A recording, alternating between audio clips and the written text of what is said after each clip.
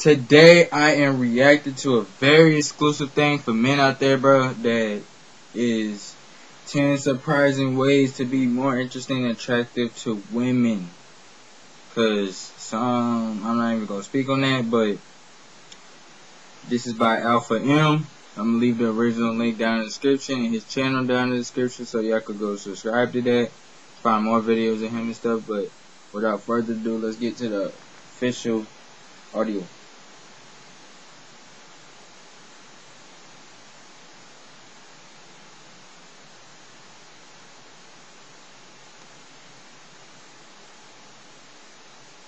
Great to see you. You look great. Have you been working out? What's that? Of course. T. Shanley. Keep it up. You look amazing. Speaking of amazing, the other day, I'm in line at Starbucks waiting for a coffee when I see a guy standing behind me and I notice he's got a cool watch on.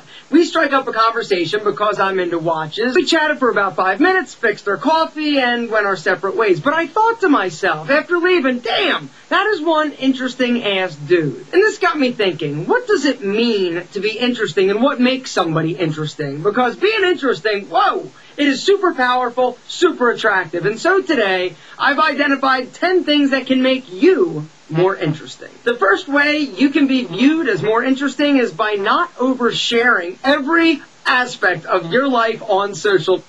Exactly.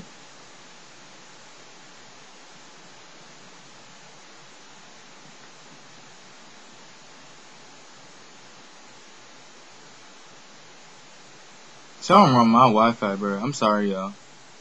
Like I said, exactly.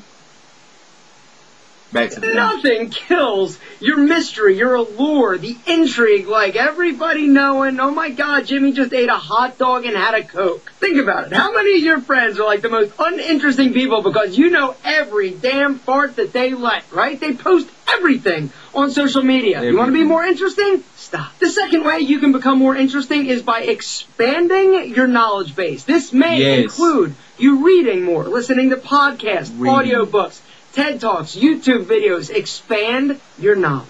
The more you educate yourself about random stuff, the more you're going to be able to contribute to conversations. The more you know, the more interesting you'll be. The third way you're going to be viewed as more interesting is by taking more risks. Not like driving without your seatbelt risks or sleeping with dirty hookers. I'm talking about calculated risk. Pushing your own boundaries, doing things that scare you. You're going to develop some things that you like, some things that you don't like. The things that you like, double down. Number 4 is develop new hobbies. Oftentimes, developing new hobbies is a great way not only to push your personal boundaries, but also be exposed to new and exciting people.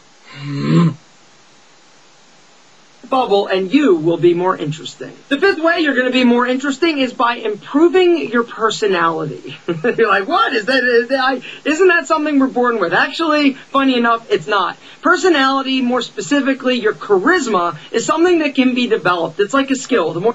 Wait, hold up. Before I stop this video again, if it keep on doing this little knocking stuff like that and stuff where I can't see myself moving and stuff, I'm going to just plainly end up off the video, man. And y'all just going to have to check it out in the original link down in the description below.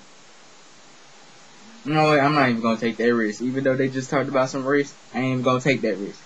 So, without further ado, Quando Official is out.